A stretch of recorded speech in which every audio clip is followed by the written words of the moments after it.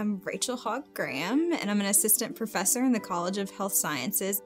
So during my doctorate in public health here at UK, I worked with Dr. Glenn Mays, who now runs the Systems for Action Research Center, and there they did a lot of work looking at the types of organizations that work together to make population health better.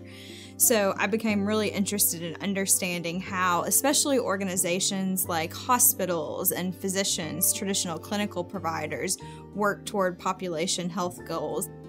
Health Affairs is really the leading health policy journal out there, and in particular, this issue was funded by the Robert Wood Johnson Foundation and was really focused on creating a culture of health. The article was using data on community health networks from the Partner tool. So this is the program to analyze, record, and track networks to enhance relationships. And what we did was really dig in on this data to find out, a couple different things, including what types of organizations are working in community health networks. And the Partner tool asked some really interesting questions on trust and value, and resources contributed. One thing that we found in this article and some of the other research we've done, that trust and value are incredibly important to these networks and how you perceive those partners. So we know that partnership is about perception. So bringing all those members to the table and getting them on the same page. And we dive into that in the paper some and find that you've really got to get everybody on the same page and understanding what common goals are, what a common mission is, and how each of those organizations define success so you can talk about those different pieces and keep them engaged. So that's what's really cool about the Partner tool, and what it was originally developed for by my co-author Danielle Varda is for these networks to use it to look at each other, look at how they're functioning. So they can look to our research as a start, but I really encourage networks that are invested in trying to figure out how these relationships work, who's wearing what hats, where they might need to work on defining value, where they might need to work on increasing trust, to use the Partner tool. And we had, I think, about 260 communities that we looked at. It was a pretty broad sample. So we had people all across the US. We had some very rural communities in South Dakota to much larger metropolitan communities on the East Coast.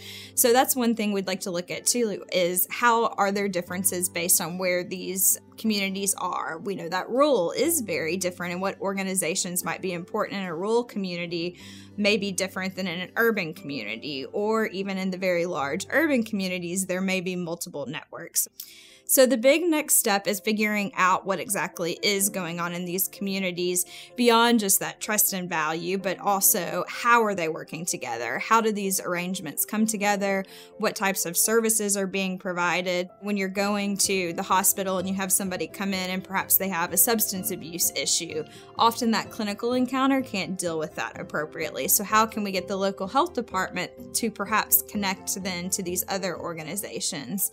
A big piece of this is also understanding that what works one place for one person doesn't work for the other. So we're hoping to do some comparative effectiveness work looking at the different models and population groups and what seems to make sense so that we can help almost create a template.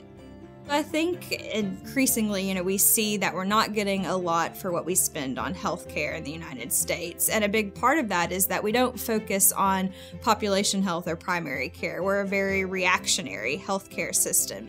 But to make that population health goal actually work, it's understanding those organizations that are coming together, because it's often in communities, not the hospital, where they're getting that care, where they're going and, having that clinical encounter, but perhaps that clinical encounter can't help them with other factors like housing, food deserts, not even being able to get transportation to medical care. So looking at these other organizations and thinking about what role each of them play. And in part, traditionally it's been the local governmental public health agency that's driven these things, but I see that changing and them really being able to play a role as a convener to bring together the different people in that puzzle that will make it work, and to really decrease what we're spending on healthcare. I believe that we're going to have to focus on these things more than we have in the past.